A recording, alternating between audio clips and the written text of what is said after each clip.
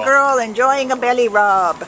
This is Sarah. Sarah's ID number is A4781823, and she came to the Baldwin Park shelter as an owner surrender on December 5th because they said they had to move. Sarah is a really cute, I guess, kind of a foxhound, German Shepherd, just a mix of a bunch of things, but she's a sweetheart. Sarah had some problems when she came in. She is suffering from an embedded collar, and she's also got ears that are fly-bitten, all of which indicate she probably spent her life tied to a post or a tree out in the yard. And for all of that, she is just a sweetie. As you can see, she's warming up quick. She's very, very, very scared here in the shelter. And they've taken out the collar out of her neck, and she's recovering nicely.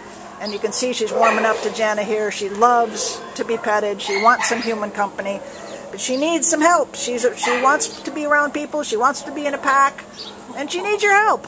She's just a sweet, beautiful girl. So come and meet her. She's only about 3 years old, and she weighs 49 pounds, and she's got a beautiful, beautiful face. Don't you?